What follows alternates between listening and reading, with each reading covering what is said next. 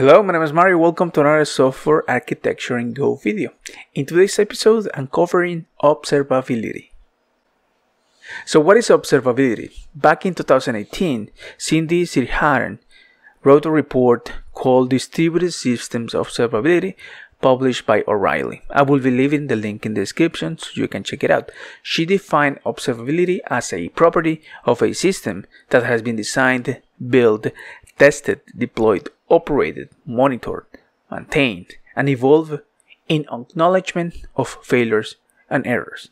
And I know that sounds like a lot, but truly, you need to acknowledge errors in order to work with observability. Now, another quote I want to use will be the one by Chris Richardson, that he wrote the book Microservices Patterns, published by O'Reilly also in 2018. And he said that observability allows us to understand behavior of an application and troubleshoot problems. So what does this mean actually in real life? So think about a collection of services. So we are talking about the distributed systems right here. So we have our clients, our customers that happen to be interacting with an API. And that API happens to be also interacting with other APIs. The way to keep track of what is happening is by collecting different values and signals in each one of those steps. One way to think about it would be a sequential timeline that we can refer to using an index or an ID rather. So when we are requesting from the customer that it happens to be on the left side, requesting an API, and that API happens to be accessing two different other services, we can keep track of all that sequential requests or asynchronous. They don't have to be sequential, but rather the steps that happen in between those via an ID. And this is just one step of observability that will be called instrumentation.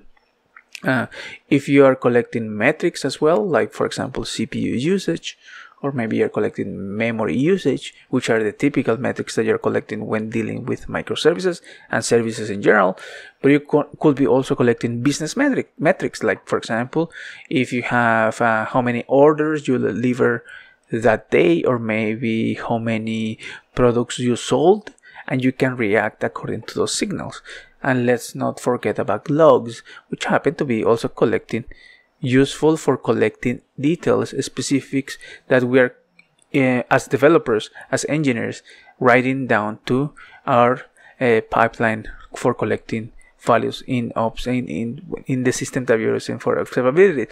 Now, what I'm going to show you next is just a short demonstration of observability using OpenTelemetry. I previously covered a video doing this, so I will be leaving the link in the description as well. So please feel free to check that out. The biggest difference will be that now I'm using the V1 version of the package, which will be OpenTelemetry, and previously I was using an unreleased or non-V1 version, not major version of OpenTelemetry. But rather than that, it's practically the same. So give me a few. As usual, the link to this example will be in the description of this video. I covered this previously briefly when I was discussing OpenTelemetry when building microservices in Go. So this is sort of like a small example of collecting metrics and instrumentation using OpenTelemetry. Now, I want to show you this because OpenTelemetry, the V1 version, was released in September, if I recall correctly. So basically, this is already production ready. However, you need to keep in mind that OpenTelemetry is an open source project, and the options that you have for collecting metrics may not be what you need right now. I want to be specifically and really honest with you, because maybe you should be using OpenTelemetry. Maybe you should be using a commercial version, a commercial solution like maybe New Relic or Datadog or maybe Lightstep.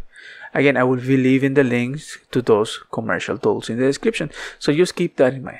So the example I want to show you is specifically to creating a task, and the example that I have right here, again, just refer to the source code It's pretty straightforward. Really, the most complicated thing about setting up OpenTelemetry will be the actual configuration in the beginning.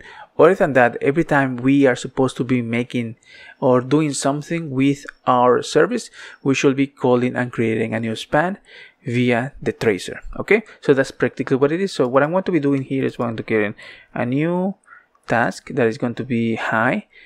For this example, I'm just going to be executing it, and the task is created. Just think of, if you're not familiar with this project, it doesn't really matter. What matters is that you have a new action via an HTTP verb that happens to be do something, and that something could be interacting with the database, calling our caching data store, and perhaps publishing some events to some sort of message bus.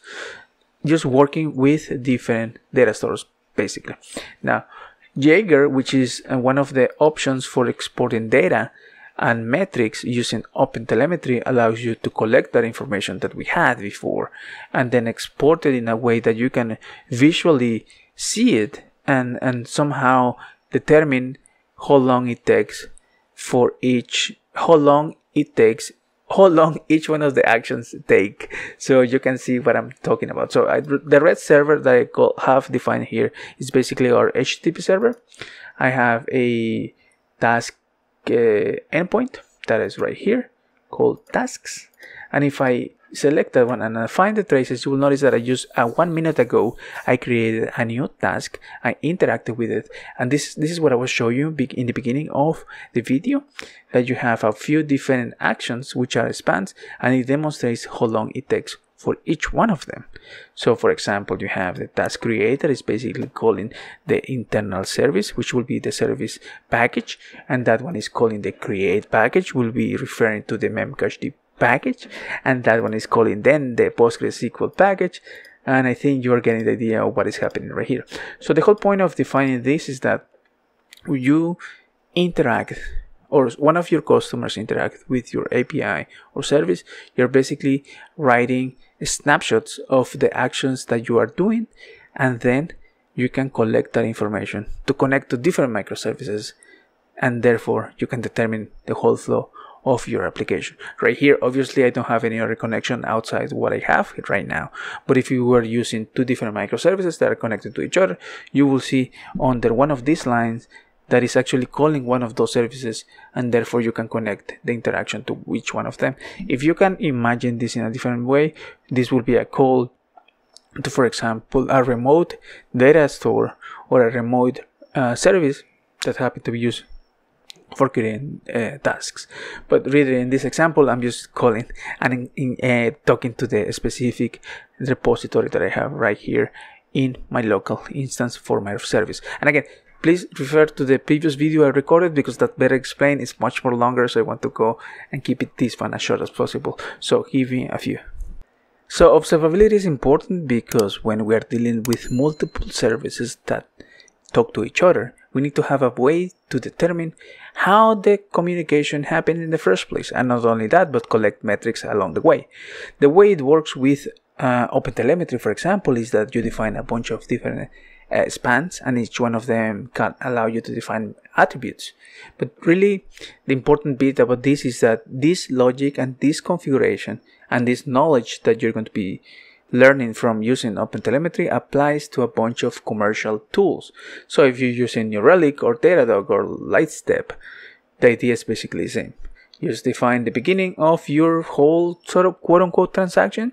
You apply a different concrete spans, and all of them indicate a piece of the code that happened in your whole transaction. And again, transaction is sort of like an overloaded term, but basically it indicates a process that happened during a request or an action that happened to be accessing your API.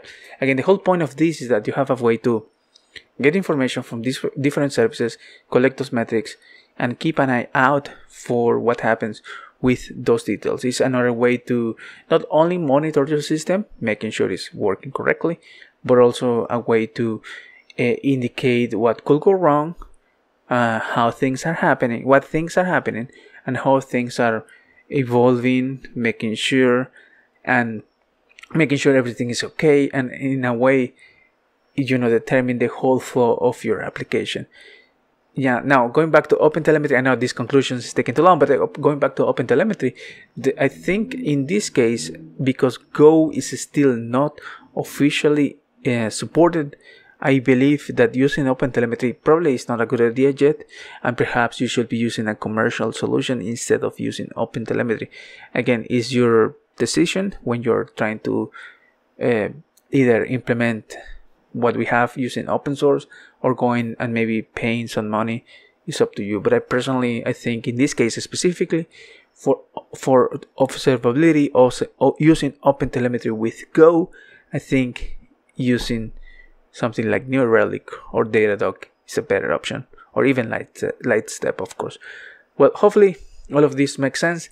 And again, observability is just a fundamental thing that you have to consider when building microservices and in general any distributed system, because it allows you to know exactly what's happening when your systems are communicating with another either external systems or internal ones, and then you can determine how the things are communicating with each other and determine what could go wrong and what not.